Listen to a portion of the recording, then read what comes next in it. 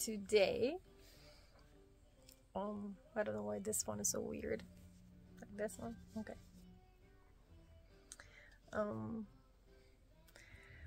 I'm just resting my legs a little bit. It's been a long day, but it's only 2 o'clock, I think. Yeah. Today, I had,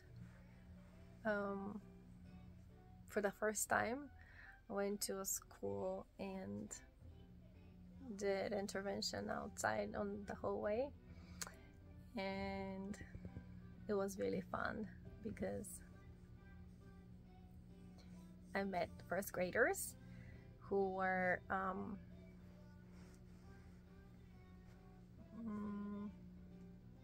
some of them were, I guess, English speakers. Some of them were not. That particular teacher in that particular school works with Westminster students, and so we were 2 people there that went today, and we spent time with 3 kids each, and about 30 minutes each. And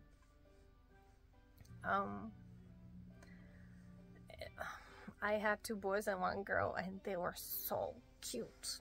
I just loved them. And when she started saying, the teacher started saying the names, she was like, well, this one and this one, and then she says Yuki, and I'm like, oh, give me that kid. That kid is probably from Japan. She's like, yeah. I'm like, well, you know, I came from Japan too. I'm not Japanese, but I came from Japan and lived there for a number of years. And so she's like, okay.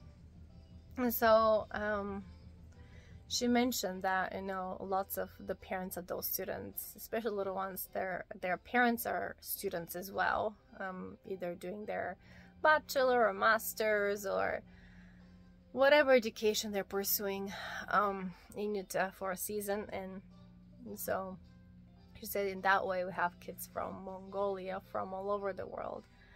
And so I was like, that's pretty cool. My classmate got a boy with the name Mario, and I'm like, Mario is such a cool name, like Mario and Luigi. So yeah, but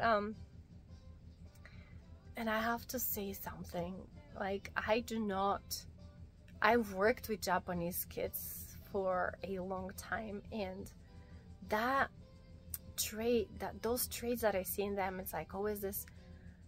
I wouldn't say that all Japanese kids are like that, but this was the typical Japanese kid.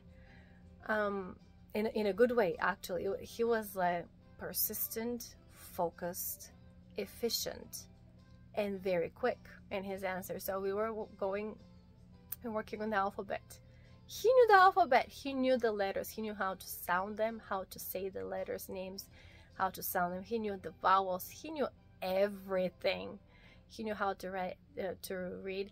The only thing I noticed as a trait, but I see that also in all students I've had in Japan as well, when we're learning the alphabet, the lowercase b and d,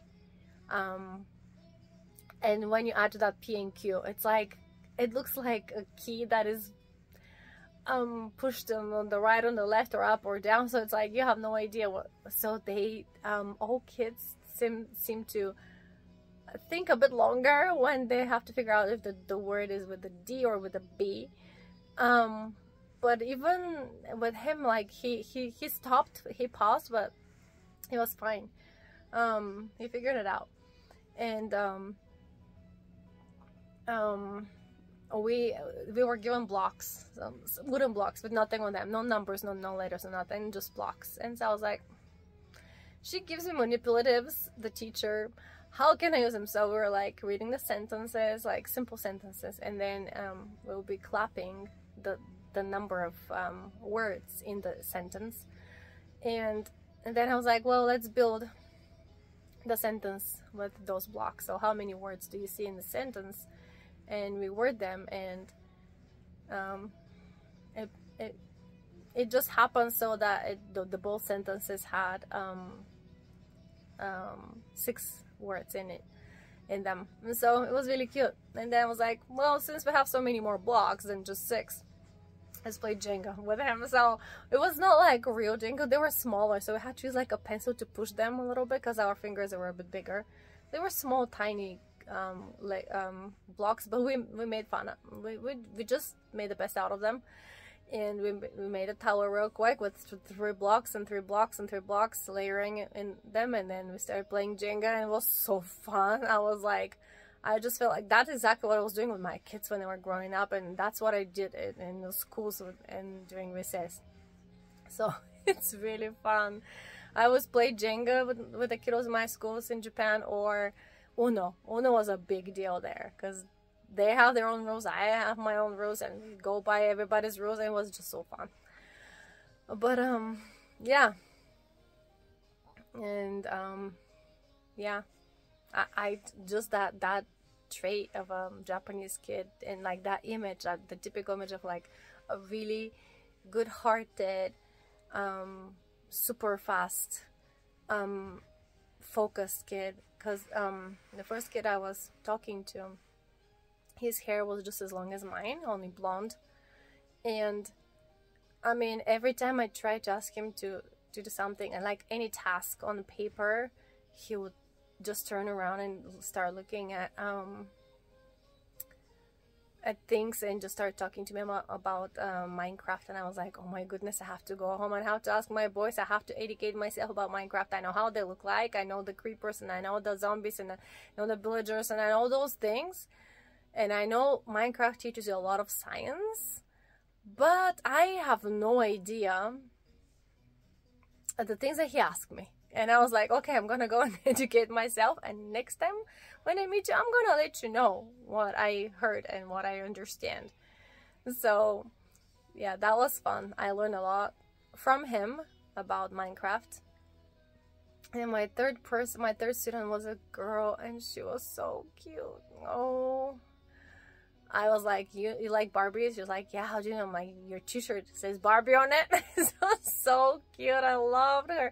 And she was blonde, and she had like lots of beautiful ribbons in her hair. Oh my gosh, girls are so cute. And it's just so different. Girls are so different. They're so focused, and they're so on task. And if you ask them questions, like she would tell me like what's her favorite color or ice cream, or you know, it was just really fun to communicate. The sweetness of the conversation is different from when you talk to a boy. And so I was melting. It was so great to have her, and she was done quickly, and then I just let her go, and she was happy to go. And so I was doing my evaluations and my assessments, and nailed it. He nailed it. He had 100%. He didn't have any mistakes anywhere in my assessments. And the other two he had like a little. I have to tell. So the school year starts in last fall. By now they're really good. They're grasping the material, and like the teacher is really great. She's teaching them phonics. She's teaching them the chunks of the words, on just chunks.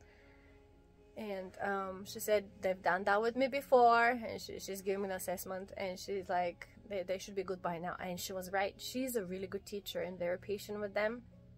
Some of the kiddos I noticed in the room were restless, and she just somehow is in control. And I think that's the most important part of the whole thing. Being a teacher is to set the rules and set the boundaries, so everybody's on the same page. And I really, today was my first day Future Me, so I just wanted to remember that, okay, today was really fun. It was hard to find a school or where to park, but it was great. I would love to go back a few more times. Whatever the requirement, I just love working with, kids. I learn so much from them, and they just keep this humanity and humility inside of you. I don't know how to explain it. It's just their inspiration. They give you the spark for the day. I don't know how to explain it. They drain your energy, but they also have this I don't know how to put it in words in any language, but I love playing and talking and just being around kids, because you know, they're our future, and they are so innocent and so pure and so charismatic. And just, I understand now why Heavenly Father loves children, and Jesus, when he came, to this earth, he just loved spending time with the children. I understand. You have to spend time with them, and then you realize that you learn a lot from them. You're not you can be a mentor of any sort. They could look up to you, but I feel like I'm the one taking so much out of this whole thing. Like, they're just great teachers to me. Anyways, including my own kids. Oh my gosh, including my own kids. But yeah, so this is gonna be short, but this is what it was today. So bye.